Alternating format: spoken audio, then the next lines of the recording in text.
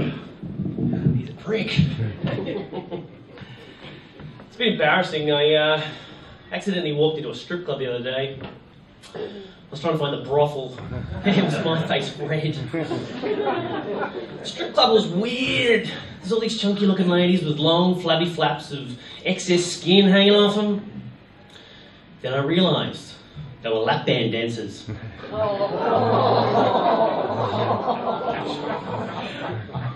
Took a while, but I got into it. Bought myself a slippery nipple.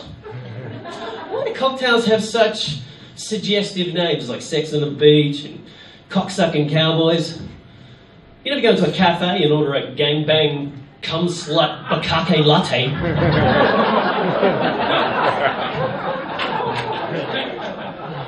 Too much? Talking of coffee, Britney Spears, did you hear this? She's got a Starbucks installed in their house. Apparently she doesn't even like the coffee, she just got it for the free Wi-Fi. Feminists, am I right? I don't have any jokes about feminists, but they do make fun of me. A feminist the other day, she asked me what mansplaining was. Yeah, that was a fucking trap. I'm not even sure she wanted to know. My stepmom, she's not political like that. She's a little passive-aggressive. She says things like, "Hey, that's a nice haircut. Did you do it yourself?" I'm not political either. In fact, sometimes I'm not even sure that I'm a particularly nice guy. There's this homeless guy. He hangs around at the Coburg Coles, and he's got this little cardboard sign that says on it, "To find yourself, first think for yourself."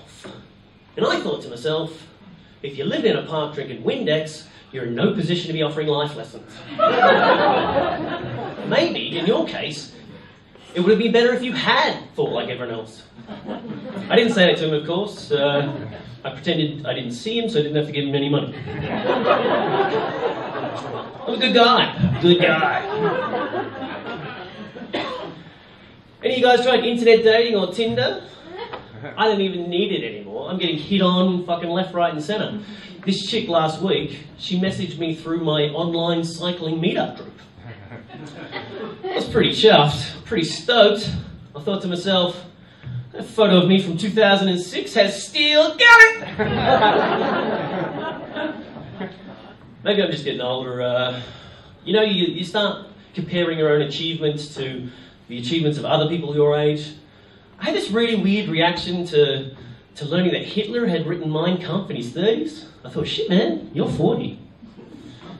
Even Hitler's written a fucking book. And then I went, this is crazy, this is fucking insane, what am I thinking?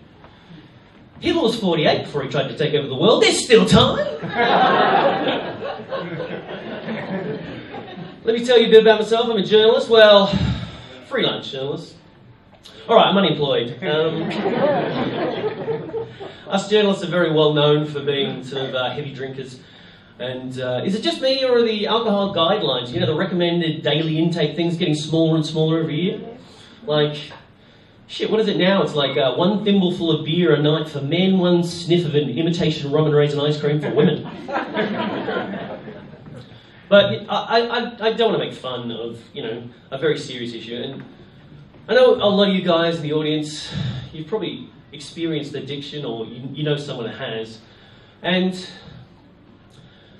look, I wasn't sure I was going to do this tonight, but look, I want to reveal for the first time that I also know what it's like to have a monkey on my back. There was a time not so long ago that, well, I'm not proud of this, but when it got real bad, when it got to the lowest of the low, there was a time that I would have sold my own mother for a hit of crack. And I didn't even take crack, she's just a fucking pain. Get off my back, Mom, or I'll sell you for a hit of crack again. Thank you. I'm